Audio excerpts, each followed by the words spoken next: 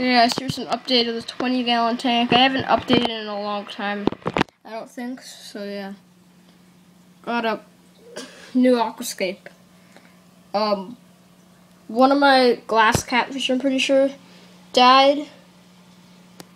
I have this guy still, but yeah, it kind of sucks. They're one of my favorite fish in here, actually, but yeah, so I just have that guy now. I'll probably get another one, because they do like to be together in like schools and stuff, but yeah, I had a pair. Yeah, one of them died, so yeah. I have not showed you these guppies, I don't think, yet. I have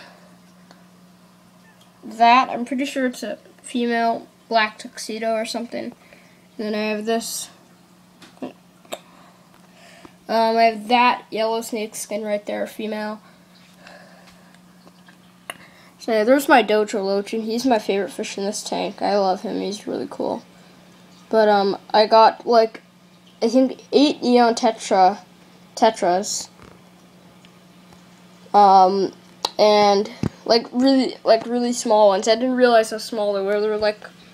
They must have been a fourth of that neon over there. They were tiny, but so I put them in, and of course they got eaten. But yeah, I think there's like under 5 of them left. I think I got 8, and there's under 5 of them left. So yeah, and then I got, as you can see, that's pretty big mono shrimp up there. They're doing a really good job of taking algae off this plant. Actually, there's used to be a lot more. But yeah, there's a glow light tetra right there, and they're getting pretty big. I actually used to have 6 of these guys. I used to have one about 1.5 to 2 inches long. I mean, a pretty big glow light tetra. I'm pretty sure he's fully grown, because I've never even seen him bigger than that. Yeah. And here's my giant Danios. We're getting pretty big. Oh, and I got that new filter for my last video. I exchanged it for the old 20-gallon filter because it started trickling. This one's 125 gallons per hour, so it's doing good. It's cleaning the tank. Looks a lot better than my old one. Actually, you can see there's like no algae on it or anything, but yeah. My old one used to have tons of algae on it. Yeah, this driftwood doesn't look that good because there is a whole lot of snail eggs on it. Because I have this snail. I still haven't taken the snail out. He's been dead for like 3 months. It's a tiger narite snail, I believe. I have that snail back there. I'm pretty sure it's like a mystery snail or something. I have another really cool narite snail. So yeah, they're breeding, I think, and they have a bunch of eggs on there, but they don't hatch. I think you need like a brackish tank or a saltwater tank to hatch them. Oh, I'm pretty sure that this. Oh, that's the skeleton of. That's a bone. That's bones right there from my dead last catfish, actually. I'm pretty sure I saw some of the fish eating his dead body over there, actually. So yeah, that really sucks, but yeah.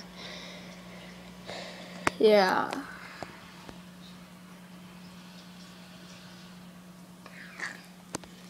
So yeah, that's pretty much it, I think. I might have missed something, but yeah, I need to change this bulb probably.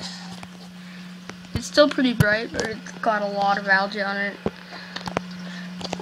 And I haven't replaced it in a while, so yeah. I'm just gonna give you view from the top right there. I'm just gonna let you look at the fish swim by for a bit.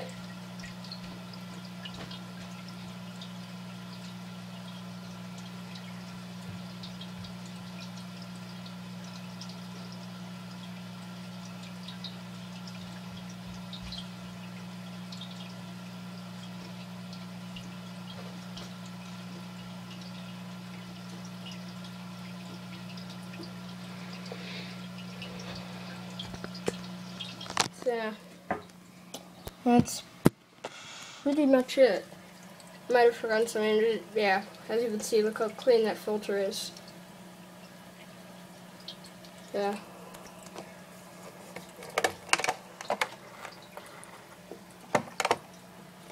So that's pretty much it. Bye.